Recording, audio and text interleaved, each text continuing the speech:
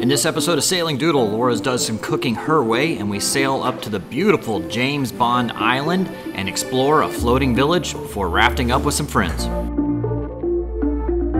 Thank you to our patrons for making this channel possible, and thank you to chartercatamaran.com for supplying the boat we're currently sailing.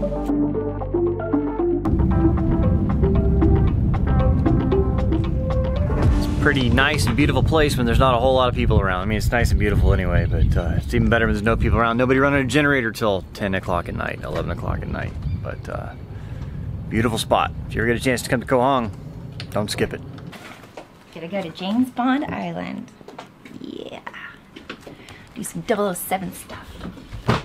Yeah, she's such a secret spy, let me tell you. So yeah, we are headed to James Bond Island. It's just about 3 miles up that way, so we're just gonna motor straight up. And hang out there, check it out, the sights, do the tourist stuff. Then there's like this little fishing pier village thing. It's like, there's a lot of places in Thailand where people like build their homes out over the water. I guess it's to avoid paying like property tax or something. I don't know.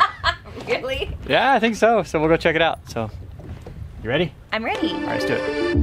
We could try to stop this, postpone the heartache, but I bet your body disagree, cause you keep coming home to me. My eyes are glued to my phone, trying to read your signals, but you say you wanna be alone, oh no.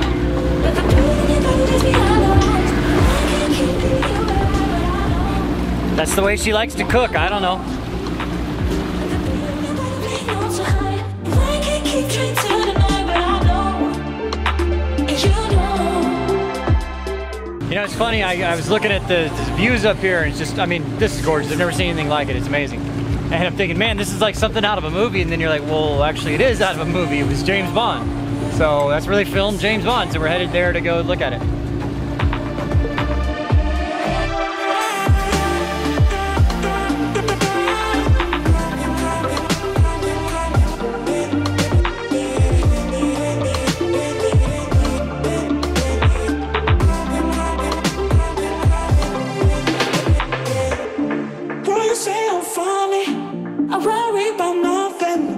When you making me your enemy, God, I see money, yeah, I can see what you do. Ooh. God, I see money, yeah, I can see what you do. But the beat in your body takes me otherwise, and I can't keep you alive, but I know, yeah, I know, that the beat in your body playing on so high, and I can't keep trying to deny, but I know, and you know. You just postpone the heartache, cause you're scared. You just delay the heartbreak, cause you can.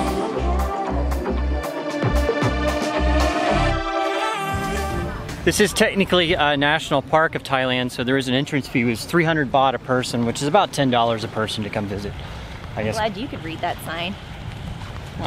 I can read Thai, totally.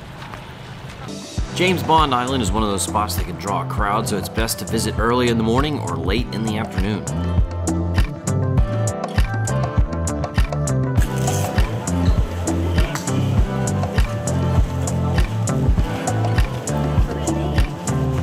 case you get stung by a nail.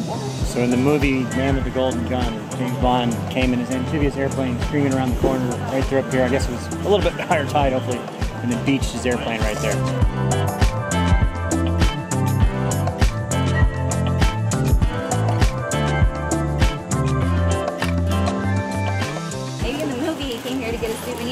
It's possible. That's what's happening here. Yeah, it's like a big market.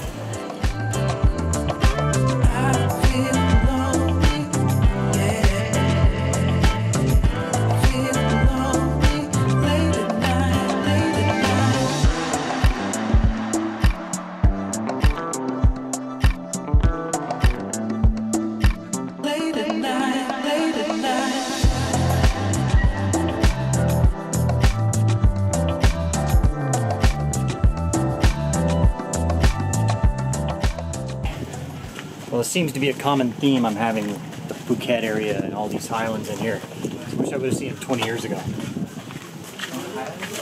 Be a little bit more lone. Yeah, it's just less commercialized back then, probably, you know, just as beautiful, or absolutely more beautiful. Less people. know why the dinghy motor quit, but it did. It started bogging down. I don't know, it could be a fuel mixture problem or something. I don't know. You just want to work out them guns, babe.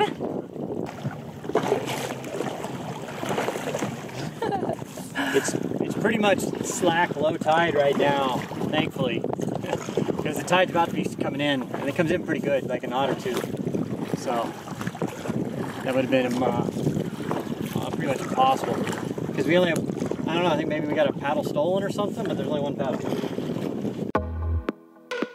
We eventually made it back to the boat and headed north to the floating village of Pan Yi.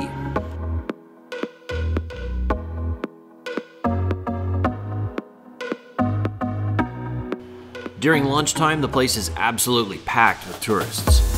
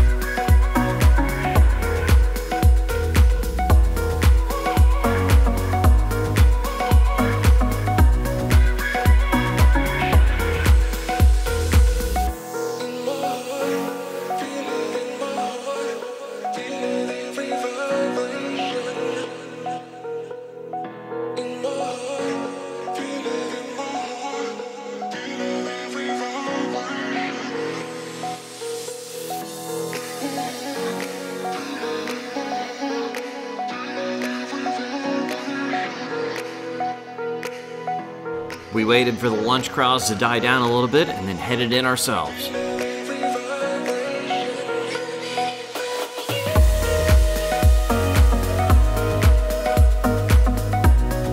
There were lots of large, scary-looking jellyfish in the water.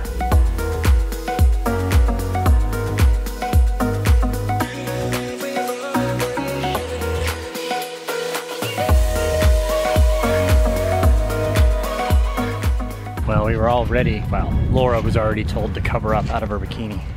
It's a very Muslim place.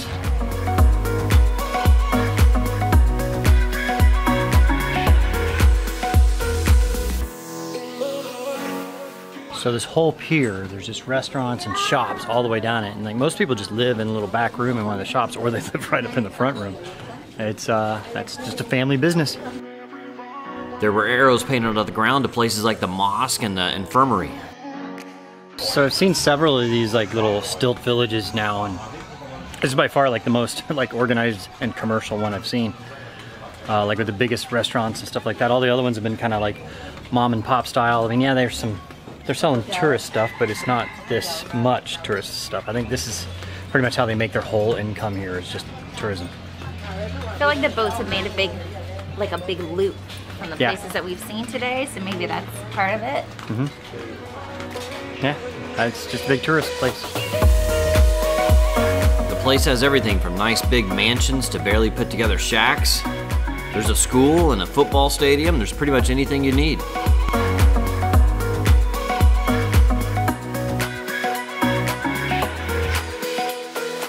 So what'd you think of the floating city?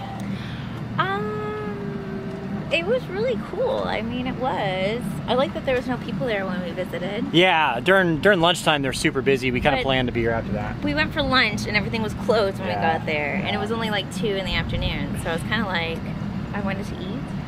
Yeah, it's kind of not much going on. It's a pretty strict Muslim place, so there's no beer. I think it's pretty time sensitive. Yeah, time sensitive. But so we were gonna stay the night here, but it's not a happening place. No. What is a happening place is we hung out with some South Africans a couple nights ago. Half moon party, to be specific.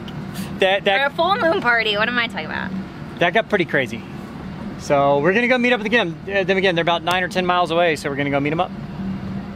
Do it.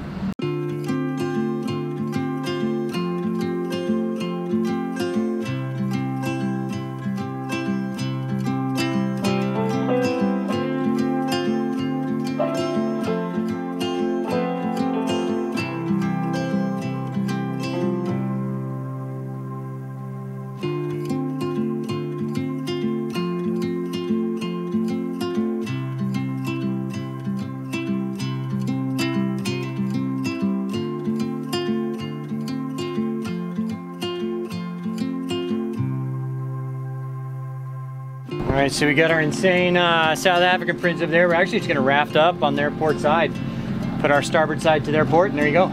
Should be a fun night.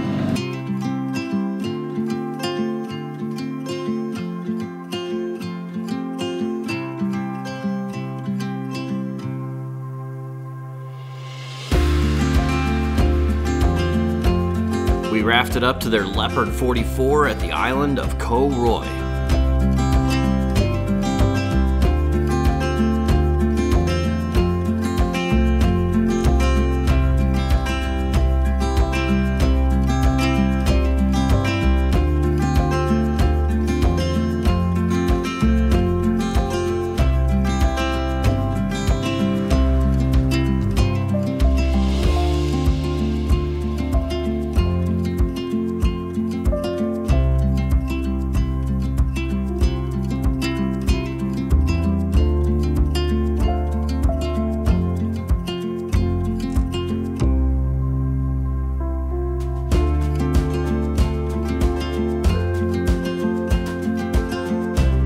There's a hong big enough to take the dinghy on the inside of the island, and so that's what the group did.